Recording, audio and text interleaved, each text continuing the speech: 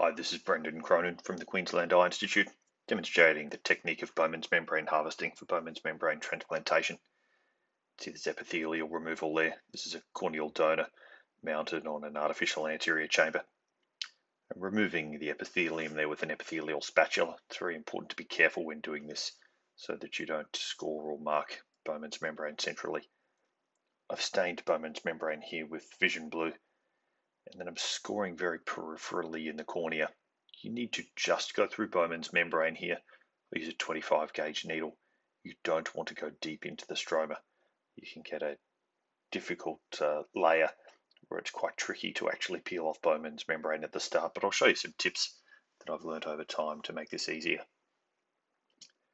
I score in a linear fashion around in the periphery of the cornea. You want to be nice and peripheral so that you have enough room and enough Bowman's membrane to remove any peripheral tears that appear, just as you would in a DMEC. Here I'm using my forceps, and you can see I'm really using the tip of the forceps, and we call this the pick technique of just trying to pick up an edge of Bowman's membrane peripherally.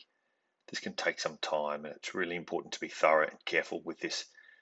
Getting a nice edge for 360 degrees really makes the rest of the preparation much easier. Tears here need to be removed as they would in a Decimase membrane endothelial keratoplasty. You can see I'm just doing this picking technique peripherally using the tips of my forceps.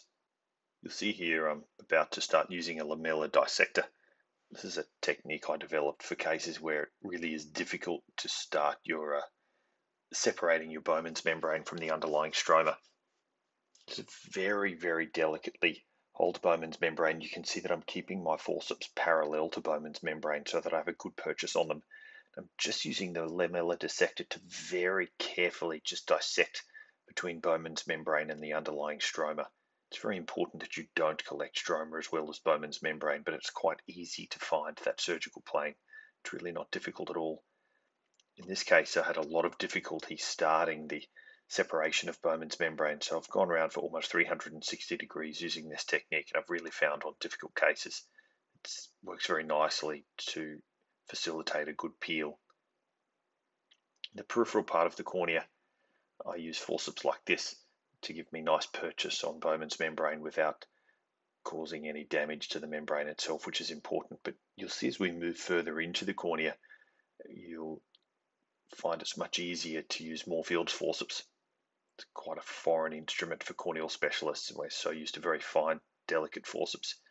You'll see here the Moorfield's forceps just look enormous, but they get a great purchase on Bowman's membrane, and this really is, whilst feeling unusual for a corneal surgeon, the best way to get a great purchase on Bowman's membrane and peeling centrally each time. I do find this to be the safest way and the most effective way of peeling Bowman's membrane once you've got an adequate start to it. I always peel centrally towards the center of the cornea, and with the Moorfield's forceps, it really is the most efficient and safest, most effective way once you've started. You've got a nice 360 degree separation of Bowman's membrane from the stroma.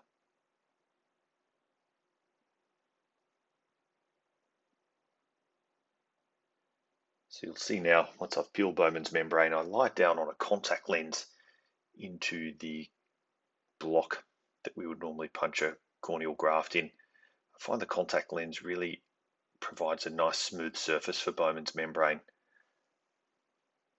I lay the cornea down on the contact lens, and then I punch it actually in the block on the contact lens. It's a great little addition.